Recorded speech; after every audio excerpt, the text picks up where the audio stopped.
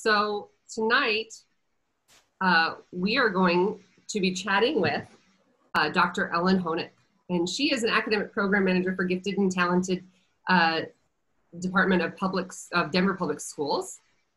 She has been a classroom teacher, an administrator, a gifted specialist, a curriculum developer, a consultant, and an adjunct professor. So she has run the gamut, the classroom in public education, to the college, to administration. She's seen it all, folks.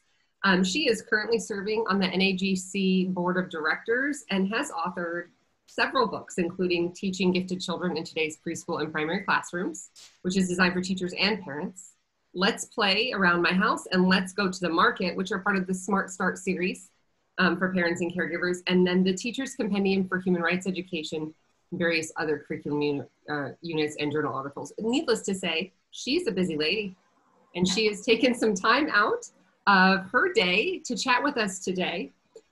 She's going to talk to us today about fostering high-level thinking using questioning. And if you are in gifted ed in the state of Colorado, you know that questioning has been something we've been working on fostering in our classrooms for the last several years. So we're really excited that she's going to share this with us today.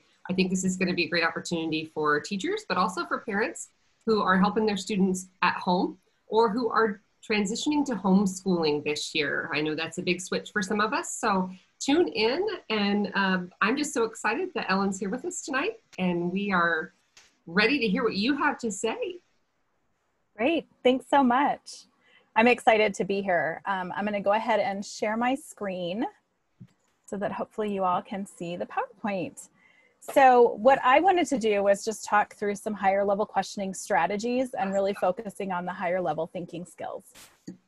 So as we think about questions, we use questions on a daily basis, and we get asked questions on a daily basis. And we've all been in the situations where sometimes we're like, okay, why are they asking that question? And can they stop asking questions?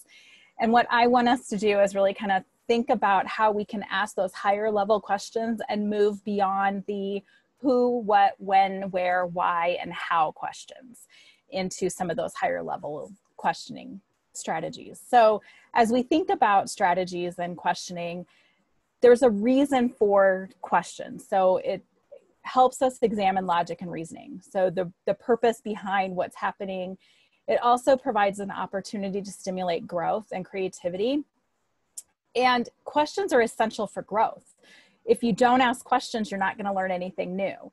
The other great thing about questions is it allows us to draw inferences between the things that we're doing and the things that we know. And as we think about it, it allows us to really kind of build our divergent thinking and building up our questioning skills. As a classroom teacher, this is a pretty staggering piece of information. 50% of instruction time is spent on asking questions. 90% of the questions asked by teachers require lower level cognitive thinking. So if you think about the Bloom's taxonomy and the lowest level questions, which are basically the provide me an answer, there's not a lot of inference drawn, you're looking at the really concrete skills of, can you answer this question? And yes, here it is with a fact, and you're not providing any insight into that. And so as we think about that, and we think about the purpose of questioning, we really have to dive into the types and purposes of questions. So why is it that we're asking the question? As parents, we have to also think that too. Why is it that we're asking the question? Do we want information from the student or the child? And if so, what's the quality and the source of that information? Are we asking more just for their opinion? What kinds of things are we asking for? Are we asking them to interpret something? So if we're asking them to give meaning, then that also means that there's not a right or wrong answer. So there's ways that you can interpret the information that tend to lean towards a more concrete and more right way of doing that. And there's also the ability to interpret it however you want. There's assumptions. So what is it that we're taking for granted with our questions? Why are we asking the questions? We're trying to get that realization of the assumptions, the implications, and so where the thinking is leading us. So if I'm asking the question, then I'm prompting that next element.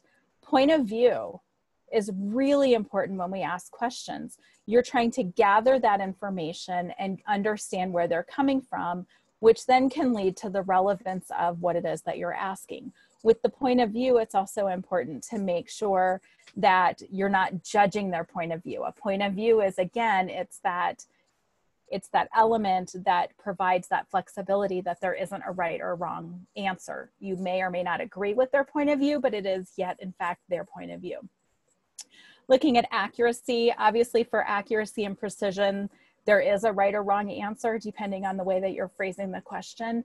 And then consistency. So you want to ask the question so that if you're talking about development over time, are you consistent over time, and how are you asking those questions so that you can think about the consistency within the way that you've answered those questions over time and your thinking over time. Then we get into some of the compare and contrast. So logic is really that, is it reasonable? And a lot of times we can talk with students, and this is where you can ask a logic question and get them to understand that their assumption or their interpretation of information may not actually be the best way, because it may not be a reasonable answer. So again, asking additional questions along those lines. And then also, as you think about it, you want quantity. So you're listing types of questions. When you're developing questions, oftentimes, depending on what it is that you're doing, if you brainstorm a list of questions, this is similar to the pro-cons list when you're faced with a difficult decision. If you ask as many questions as you want, and you brainstorm a list of questions, the ones at the beginning start off pretty easy to come up with. The ones in the middle are pretty challenging, but then the ones towards the end are actually the better questions, because you can get at more information with the better questions. And so again, it just helps with that building off the strategies. You can ask questions about personification and feelings, comparing and contrasting. And then also, as you think about questions and letting go of rigid thinking patterns, what would happen if? And as teachers and as parents, again, it's kind of that why always coming up, well, why is this? Why is the sky blue? Why is the grass green? And so again, it's that what would happen if? And so then you can also have some fun in terms of asking questions and having them really prompt their thinking. Well, what would happen if the sky was green? What happens if the grass was blue? How would you know what could happen from that? And then also the how come. So how come questions are not always meant to be answered. And so as you think about what types of questions you're asking, you also need to figure out, do you really want an answer? And as you ask the type of question, are you asking to elicit a specific answer? In which case, then it's really a lower level question. It's more of an information type of question.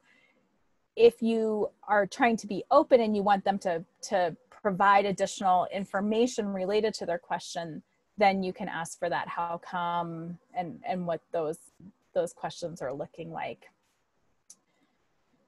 There's three main types of questioning I'm going to talk about. And so I'm going to talk about critical thinking questions, I'm going to talk about creative thinking questions, and mathematical thinking questions. And as we think about critical thinking elements, it's really important to think, these come from criticalthinking.org, and they have a fantastic website, and they have a downloadable miniature critical thinking guide that you can download for free.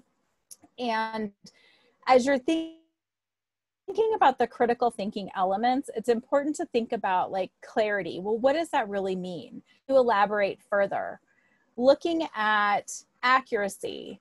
How can you check on that? Do you want to make sure that it's accurate?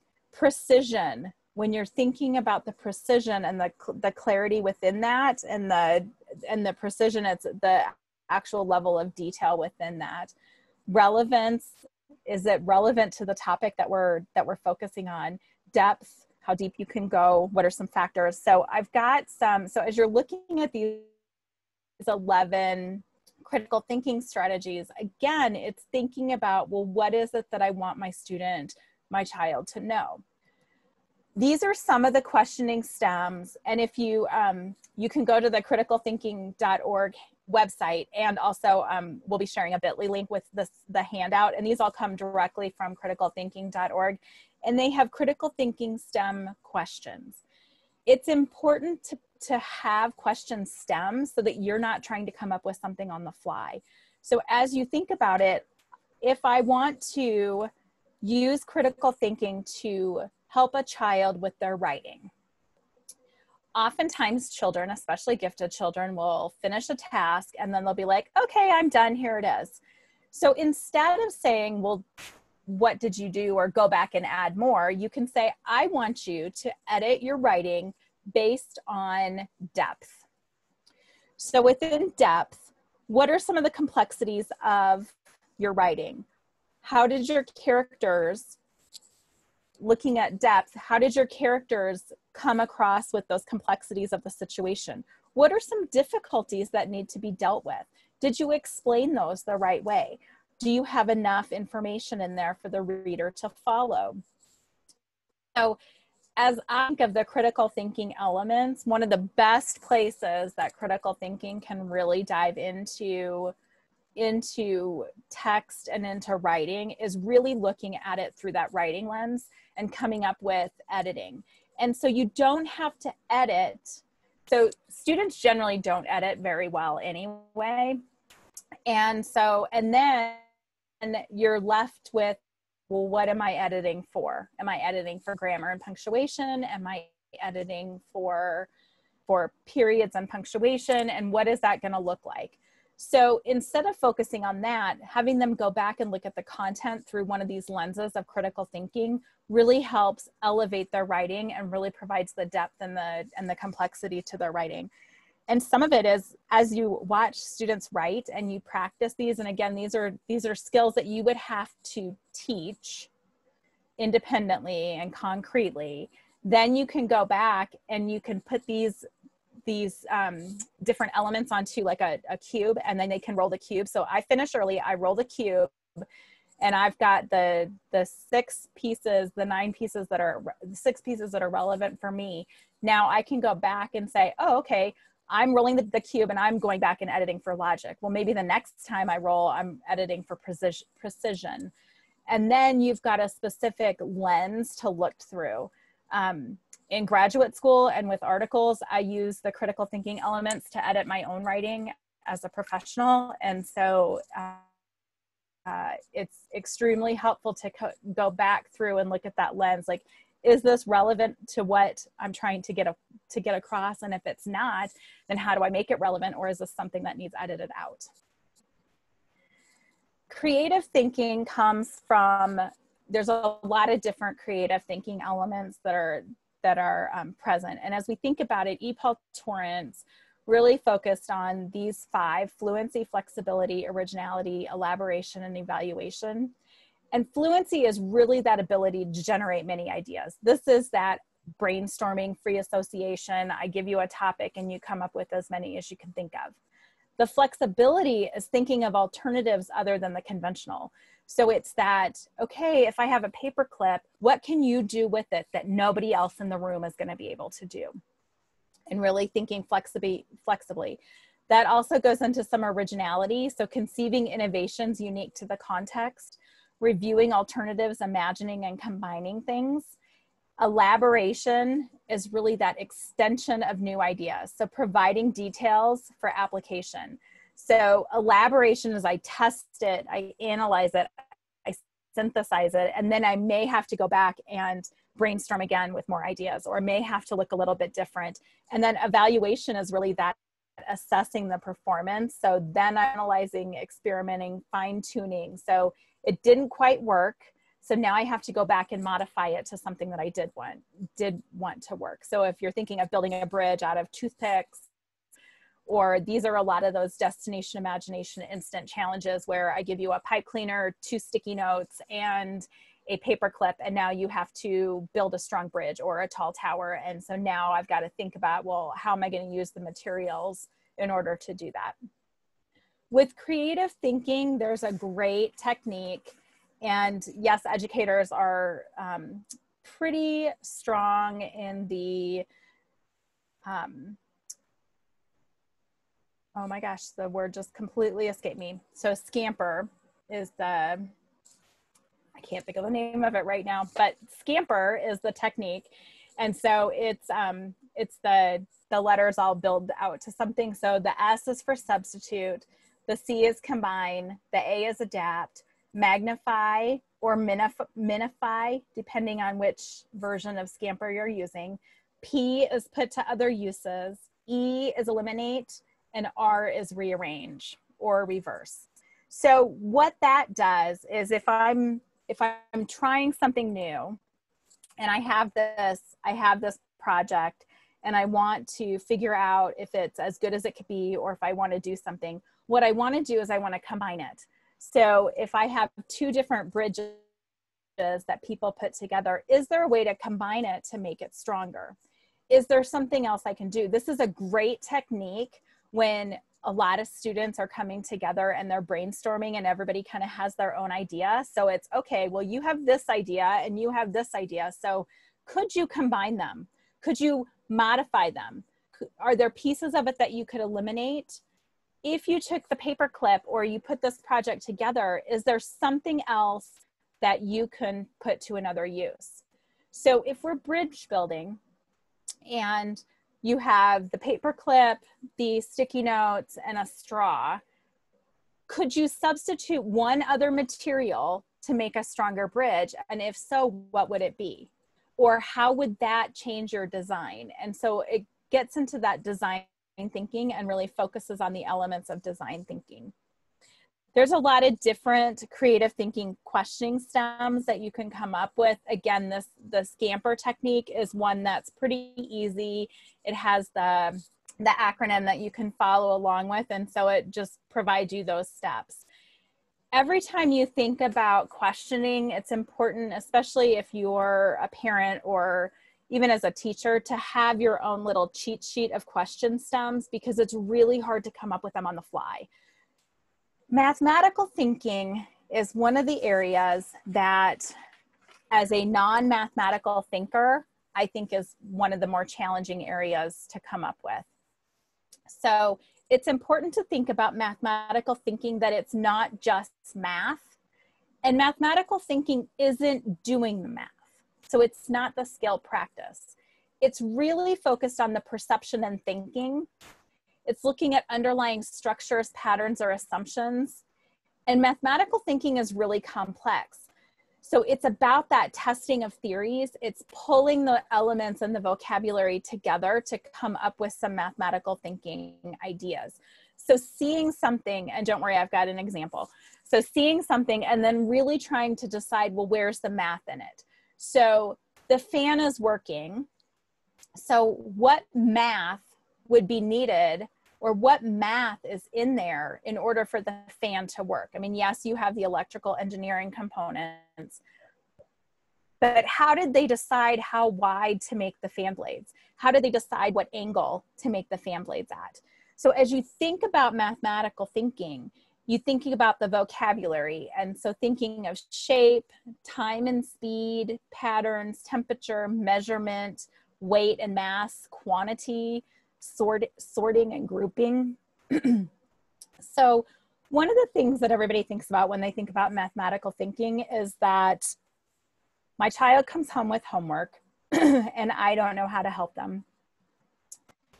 What you can do with mathematical thinking questions is you don't have to understand a thing about the math that the child is working on. You need to ask the right question to support your child. So in the bit.ly link, there's a handout that has all of these mathematical thinking questions. And this is one of the things that we talk about in terms of homework help. And we look at it in terms of homework help and really look at what is it that your child's struggling with in terms of the math. If your child's stuck, ask them, what do you know that's stated in the problem that they're already seeing? How did they tackle similar problems before? I don't know a thing about what they're working on, but I can ask them those questions. Now I'm relying on the student to tell me what it is that they already know, or to come up with some problem-solving strategies to help figure that out. What is it that you need to find out? Now, I can tell you the first time you asked your child these questions in a homework situation, they're going to be frustrated. You're going to be frustrated. So it takes a little practice. So maybe pick one and then figure out how to balance that help with what you're doing. As a teacher in the classroom, these are some things that we kind of come up with naturally. And at the same time, if we already have the question stems figured out, then it's easy to figure out what's going on. So if I want to check their progress, I can ask, well, can you explain why it works that way? I want to make sure they're understanding what's happening. How did you reach that conclusion? What strategies are you going to use? Does your answer seem reasonable? Why or why not? Can you describe your method? Can you explain why it works? So as you're thinking about homework, again, I don't need to know advanced level algebra. I can say, what other problems are similar to this one that you've solved in the past? Where can you look for an example? What is it that you're solving for? And hopefully by prompting the student and the child, you'll be able to help them figure it out on their own and provide them with some strategies. It's not, you will still have homework angst, so please know that this is not going to take away all of your homework angst. So in one of the books that we have, myself, Nancy Herzog, and Barbara Dullahan all worked on 3 different children's books that are designed for preschool, focusing on higher level questioning skills. And what we've done is we've asked a critical thinking question, a creative thinking question, and a mathematical thinking question around the photo. The books are designed to be interactive. They're not designed as a sit down and read kind of book. So for example, the child, and again, these are designed for 3-year-olds to 5-year-olds, the books are, but the strategy can be used with anything. So pick an image. So here we describe the image of the child's playing on the playground. Look at how much fun he's having. Let's talk about how we play on the playground. Our creative thinking question is, what are all the ways the boy could play on that piece of equipment? I could also use a scamper technique and say, what would happen if I eliminated the handles? How would that piece of equipment work? What would happen if he sat down on that equipment? If we changed it or replaced something and we moved the handles and we replaced them with ropes, what would the experience look like and be different for the child? So again, I can use creative thinking within the same picture. Critical thinking, why do you think he's leaning backwards with his eyes closed? So again, thinking about his experience walking through those different steps. I can also think about the logic. Does his holding on to the handles, is that a logical place for his hands to be in that position? If he were to move them, would that look different, and how would that fit? And if he moved one hand, would he still be able to hold on? So again, you're taking that logic. The relevance. How is his laying back and playing on that piece of equipment relevant to the rest of the elements on the playground? We can't see the rest of the elements, so this is where then you can combine the critical and the creative thinking. Well, what else do you think the playground looks like? You can see that there's a road, so he's on some sort of either rubber surface or mulch type surface. So what other kinds of things can you do? So then we get into the mathematical thinking. So this piece of equipment can spin. What would happen if he spins too fast, and how could he slow down? So now we're starting to add that movement into the mathematical thinking. So you can start to think about, well, what would happen if we changed the shape of the base? What would happen? And you can start asking these questions. There's no right or wrong answer. And so as you analyze and you help children think about this, it's important to recognize that there's not necessarily a right answer. You could say the exact same thing, have 2 completely different answers. I could make the base wider and they might say, well, it's not going to be as much fun. That's a perception question. I have no way of knowing if that's accurate one way or the other. So as you think about using these on kind of that everyday life, it's important to recognize that you can, if you have the question stems already figured out and you have kind of that list, you can start using those higher level questioning skills, and you can start embedding and asking more questions and engaging in more conversation. And then it becomes a creative and critical thinking, and as well as mathematical thinking. So if you start embedding all three of these types of thinking and questioning into your everyday, you're going to start seeing higher level thinking, and students are going to be able to engage more at that higher level because they're able to really think about things more critically and put pieces together. As you think about questions, it's really important as a teacher to figure out the goal and purpose of your lesson. Why is it? What is it that you're hoping for the students to know? If it's a concrete skill, then you need to ask a concrete question. If it's a question that's more focused on the relevancy and what's happening, then you want to make sure that you're focusing on that opinion type of question. So why is it that you're asking that question? Do the questions guide students to think about their own thinking, or are you asking the question to guide them to an answer? Lower level questions or lower level thinking is going to guide them to the right answer. And so what we want to do is really help them come to the answer, asking a variety of different ways. Are their questions complex, and are they multi-level? And that doesn't mean that there's like 15 different things, but have you started combining multiple elements within that? Are you asking a mathematical concept and a critical thinking concept and a creative thinking concept? And so what kinds of things can you do with that? As you think about your questioning, it's important again to go back to the types and purposes of your question. Why are you asking the question that you're asking? And what's going to happen if you don't ask the question? Are you just kind of filling space? There's a lot of different resources available to ask questions, and I didn't spend time looking at Bloom's or depth of knowledge, so Bloom's taxonomy or the depth of knowledge. I also didn't spend time in looking at the depth and complexity icons from Sandra Kaplan. And again, with those questions and the depth and complexity icons, you can layer them on top of each other. If you're brand new to the depth and complexity, then start with one, pick a couple that you like, start focusing there and asking higher level questions. And then as you get better at it and the students get better at it, then you can layer them. So then you can be looking at multiple perspectives and ethics. You can be looking at the big idea, multiple perspectives and ethics. The other great thing is there's lots of tools out there. Mentoring Minds has some great questioning tools. And these are just, they've got power words that are written on them. So if you're looking for question stems and you want students to analyze something, then you can use words like distinguish, divide, document, examine. Again, we're moving away from the who, what, when, where, why, how. And as we've been trained years and years, it's really easy to come up with who, what, when, where, why, how, more on the fly. And so if we're looking for evaluation, then we can start asking, discriminate between these two, consider, construct, summarize. If you're looking to synthesize, adopt, compose, cultivate, interact, rearrange, reorganize.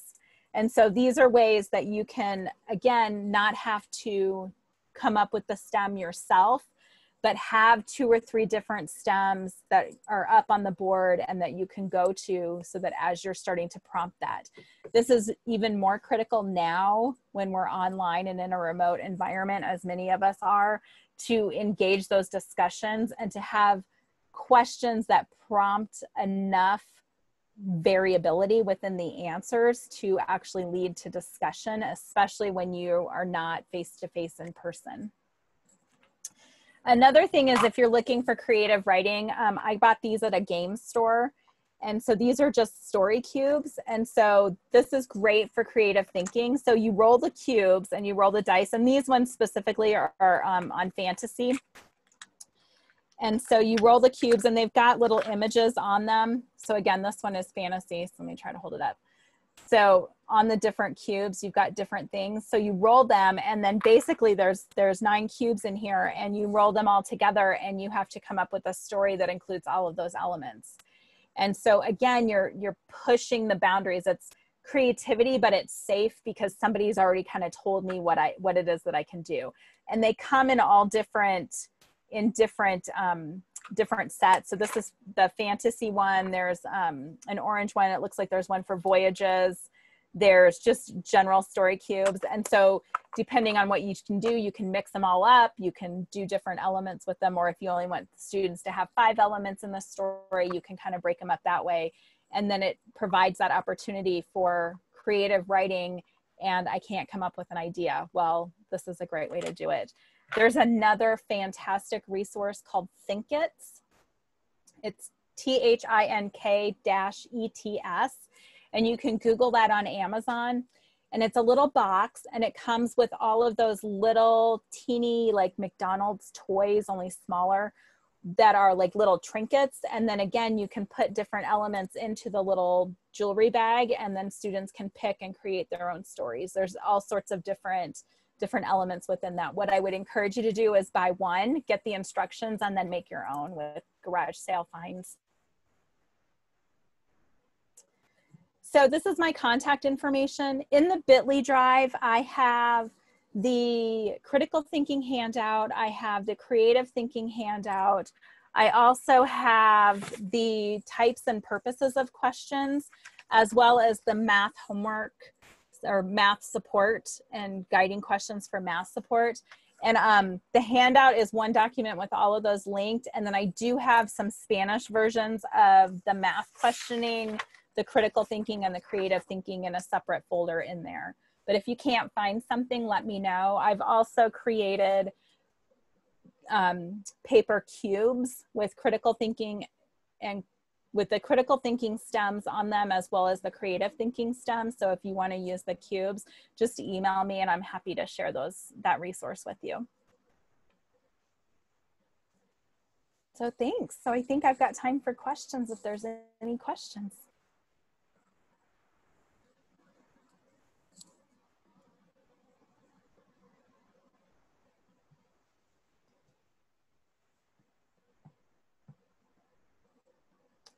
You're on mute, Miranda.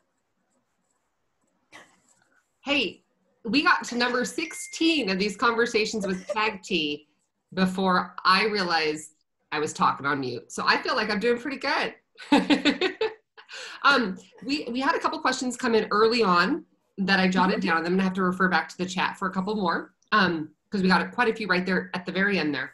But early on, Duran Turner asked, as you were going through like types of questions, one of your very first slides, what kind of resources or information would you have for maybe like more culturally relevant or responsive questioning? Is there a resource or a tool or a strategy that you might prefer over others?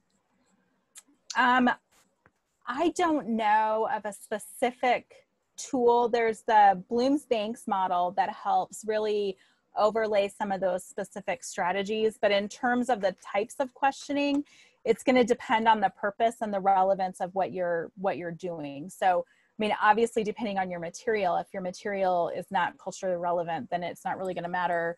Then you can ask some of the more implications, interpretation questions. But in terms of asking specific culturally responsive questions, I don't have a resource off the top of my head. If you email me, I can do some additional thinking. I do know the Bloom's-Banks model has, it's more of a framework in terms of looking at that. And then I've got another one from Yemi Sturbridge, but his is more around the picking and designing of the curriculum materials, not necessarily the questions that you're asking within. And I think with a lot of questions you shared, I think if you ask really open-ended questions, why do you think that? What is it that led you to that conclusion? I think we allow for a variety of perspectives and interpretations in the dialogue in the classroom. So I think to kind of, piggyback that open-ended questioning kind of kind of allows for that openness of dialogue in the classroom. And I think specifically when you're asking those open-ended, making sure you know why you're asking the question. Am I asking a question of perspective, or am I asking a question of a fact that I want them to share? And if they're not sharing the same perspective as me, what is my response, and how am I going to make sure that I'm not diminishing their perspective? Their perspective is their perspective, regardless of what the curriculum says. So making sure that it's all there. Yeah. Really good point. And then, I hope Nilushi, I hope I say your name, I said your name correctly. Nilushi said, so, and I don't know what grade she's teaching or what grade her students are in, but she said inferential questions are a bit hard for kids to answer because they tend to answer it with their general knowledge. As far as making inferences go, do you have any specific strategies that can help? Maybe get kids out of the what's right in front of them and help them to infer. We know sometimes our gifted kids can be kind of literal.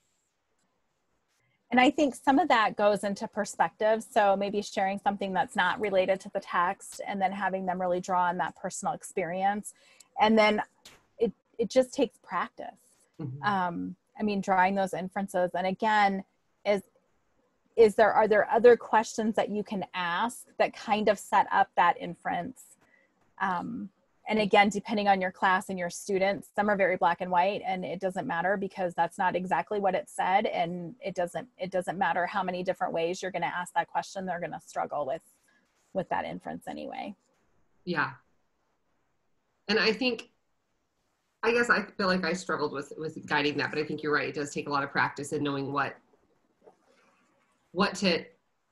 kind of things to bring in to help them see and make those inferences and make those connections to what they're reading or discussing. A couple things, and we're going to wait for a couple more questions to come in because I think I have a few more coming in, but I want to make sure I catch them all. And we did post the link, the bit.ly link. I did pin it to the top. So if you're watching and you're wondering where the heck that resource link is, it is pinned to the top of the discussion. So if you're watching, go ahead and access that.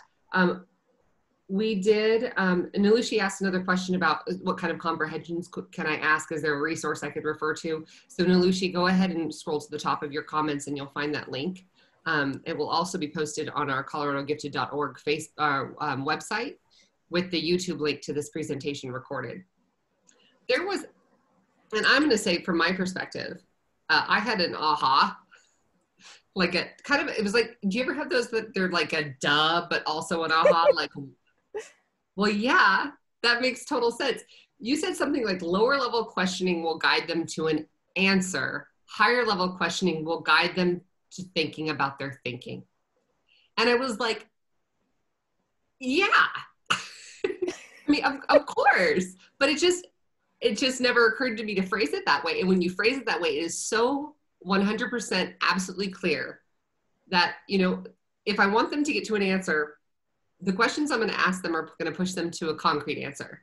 But if I want them to really address how they came to an answer, how they're thinking about a topic, or how they're molding an idea in their brain, those are metacognition questions. And those are always higher level.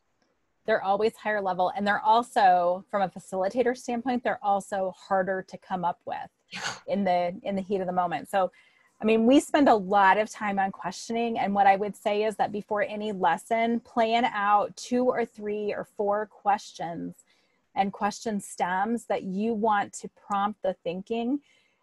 It's easy to come up with fact-based questions kind of in the spur of the moment, but when you're trying to come up with something else, again, we go back to that who, what, when, where, why, how. And while they can be higher level questions, if we can start using some of the higher vocabulary about analyzing and comparing and contrasting and synthesizing, and you can use those with really young children. Again, you just have to teach the vocabulary and then teach them how to do it. And they're going to be able to start synthesizing information. Well, if they're synthesizing information, they're giving you the facts that you're asking. And they're able to do it at a much higher level. And to be honest, they're probably coming up with much better answers than we ever thought they could. And they're drawing those inferences in ways that we wouldn't necessarily have laid out in the lesson plan. Yeah, absolutely. And I think you also brought up a good point about like those younger kids having to kind of front load some vocabulary. But I know just from my experience, sometimes we've been working with depth and complexity. And sometimes we'll get teachers who say, well, we're only going to focus on these because we don't think the kids are ready for ethics or ready for rules or ready for, and if you know depth and complexity, this language is familiar with you. And I was like, really? Because ethics seems like something every preschool kid is very concerned about. And yeah, ethics and fairness and exactly. It's not fair. So I think you're 100% right. Like just because kids may not have the vocabulary doesn't mean we can't build that cognition and that metacognitive thinking in our littles, and really say, hey, we can definitely have these kids thinking about why wasn't that fair? And what did Jimmy do on the playground that upset you? And well, how long did you have the ball? And how long, are you sharing? And those are social questions, but they're also like asking kids to think about their thinking. And I think we can absolutely do that. And we can't underestimate our little pre-Ks and our Ks. Absolutely not. I mean, and there is no reason that if you're going to do a unit, big and small, you cannot be, you should be using macro and micro. They understand those terms. So use micro, use macro.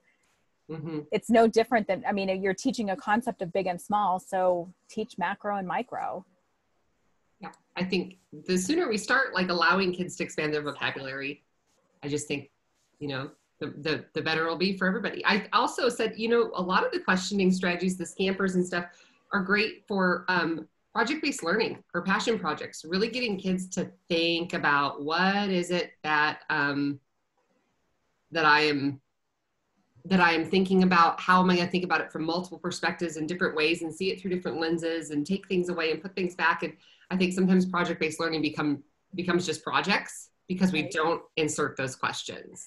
And I think with everything, so I've actually done a presentation where I've taken some experiments straight off of the websites, just the basic, like here's a Ziploc bag with water and then you put a pencil through it. And if you add the higher level questions to that experiment, then all of a sudden you're starting to learn and ask different types of questions and you're getting more information from the same exact experiment. And so it's taking the things that we're already doing. We already ask questions as educators. We're asking questions all of the time.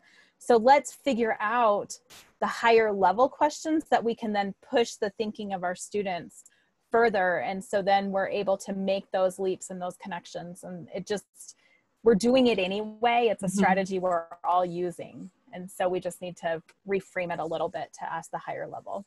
For sure. And I think I was sitting here while you were doing this. I was like, all these resources, I was just taking notes like crazy, and the mentoring minds and the story cubes. And I've used the story cubes. And I know that part of our struggles with some of our districts that are all remote right now is how do we get to know our kids and how do our kids get to know each other? That social, and Julie Skolnick touched on it last week about like that social connection is so important right now. Absolutely. And how can we do that? How can we foster that? And I've used story cubes as a group activity. Like And so each kid would get a cube, and I just like randomly pick a kid to start, and he would start telling about his cube. And then I'd like time it. You get like 30 seconds or 60 seconds, no matter how much time we had. And then the next person would have to like add on to the story, but bring their cube into it. And it became a conversation. You could do it in written form, but you could also do it as a discussion format. And I think the kids were rolling laughing, and just. I've done it as an icebreaker with grownups. Yeah. Yeah. They're so versatile. It's something different. It's the best $6 I've probably spent. Yeah. They're super fun. And there's lots of ways to do it. Those are just ones that are already there. You can do you put the topics into a jar and they pick out the nouns and the verbs, and then they have to come up with the stories that way, or the actions and things like that. But if you're looking for something pre-made that you don't have to. There's so many great options. Yeah, that's so easy. You just put it in a jar and shake it. I loved your idea of putting the questions on different sides of dice. And you can just Google DICE template on anywhere, and you can find a Word template that you can put the questions in and cut it out and fold it and tape it up together. And it's a great tool. I love it for the depth and complexity icons, but I love it for the question ideas, like early finish. And I have samples for creativity and for creative and critical thinking. So if people want, they just need to email me and then I can add them to the Google Drive. Perfect. Perfect. And is your email in the Bitly? It's in the presentation. Oh, perfect. Yeah. Okay. So, and this is recorded, so we'll go ahead and there's the presentation copy is in there, the PDF. Perfect. Perfect. We will go ahead and do that. You got a compliment on here. Anna D'Onofrio. She said, our guest has the coolest bookshelf styling ever. Elvis is an active mind at work here. I told you someone would love bookshelves. Yep, absolutely. I've got the Marvel and the Star Wars, and then the Disney and the books. Okay, and we have, oh, and Susan says, great point of projects versus project-based learning. I know that's probably, as a gifted instructor, that's probably like our pet peeve. Like, that's not PBL, that's just a project. Right, absolutely. Duran has another question. As a perspective from a parent, but also an educator, it's a question of getting a cultural relevancy. So I'm hoping that we can answer this in a way that relates back to your presentation. So is cultural relevance important? And I think of course it is. If we've learned anything in the last several years in the state of Colorado about how we guide our gifted instruction and guide our instruction in general, cultural relevance is important. How could, this would be something you would have to think on and that I would have to think on too.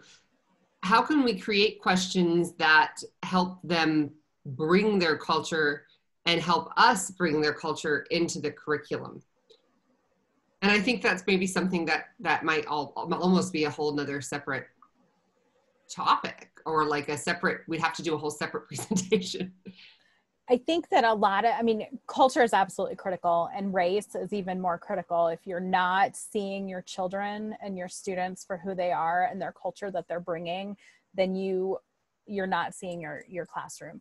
And curriculum is only as good as the students and the delivery of the curriculum. And what you want is curriculum that's engaging. And so if the curriculum isn't, if students can't see themselves in the curriculum, then you need to make sure that the curriculum is relevant, and then you need to do replacement, or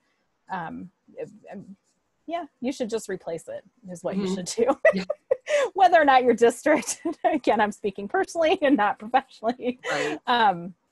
But making sure that you've got that. And then obviously if you have to know your culture of your students. So if you've got students that don't like to share a lot personally with you because they're more guarded, then you don't want to be asking these like constant questions that are going to push them into areas that kind of bump up against their culture. And again, you have to go back to the why am I asking the question? Am I asking the question to dive into, am I asking the question to understand the content, or am I asking the question to understand their thinking, or am I asking the question to make sure that they are relating to the content? And it's possible that you may want the relating to the content, and you may not get that because it may not be anything that the child can relate to. And so it's making sure that you've got a real understanding of your curriculum and a real understanding of your students to really dive into those types of questioning. And absolutely, you should not pick any questions that you haven't already thought about your students and the way that their perceptions and their culture impact the questions and the materials. Yeah, and I think you're definitely right. If you feel like something is not culturally relevant, you should probably you probably just get rid of it. But again, like, I think get rid of it, replace it with something much better. Right, and there is so much better stuff out there. So much better that we're not accessing or using that we definitely should be using. I think that was our last question. And, oh, Colin's here. He kind of clarified, he said the premise of the question, Duran's question was maybe, do students need info to be culturally relevant to make a connection? And I'm not sure that's right. Part of what I'm always careful about is expanding thinking. And you're working with Colin, aren't you, in DPS? A little bit, yeah. A little bit, okay. So part of what I'm always careful about is expanding thinking. I have no connection to skiing, never done it, not even sure I want to try it. But I could, from a person who lives in Colorado who's only skied twice, I get you, Colin. But I can still read a story about skiing if you tee it up right. Correct. So he said he's trying to clarify, is that what you're thinking, Duran? So otherwise we can limit our kids' horizons. And so.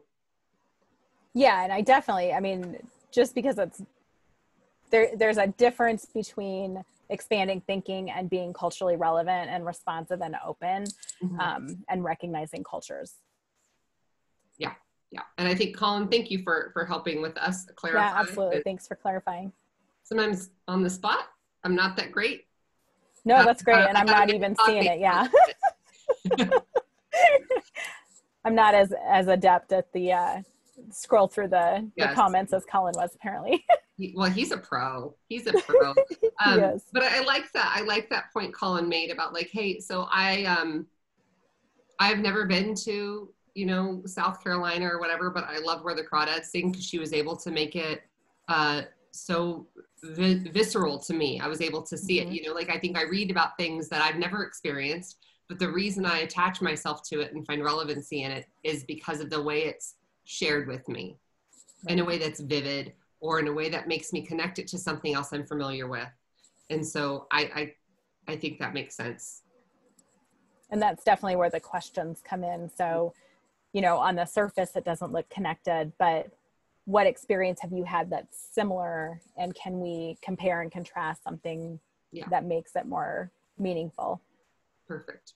And that's the whole point of this talk is how can we use questions to connect kids to what we're learning in a higher way and in a deeper way. So thank you so much.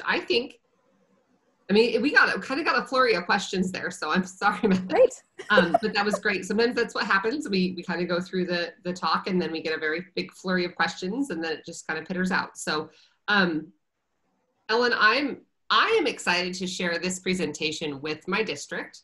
I'm excited to share your information with them. I thank you so much for taking time out of your busy schedule. Absolutely. To meet with us and to answer all of our questions with so much knowledge and insight. So we just are so happy you came, and we're glad to have you. So next week, we're going to have Kim, and I'm drawing a blank right now on her last name. I think it's Schmidt. And Lindsay Reinhardt from DU are going to be presenting next week on, I think, underrepresented populations. I'm really excited to hear what they have to say. And another local Colorado crew. We just love our Colorado gifted friends. It's so great. And then we get to join people from Australia and Brazil in our chats. And we're just so great to expand understanding gifted ed. And we just appreciate you so much, Ellen, for joining us tonight.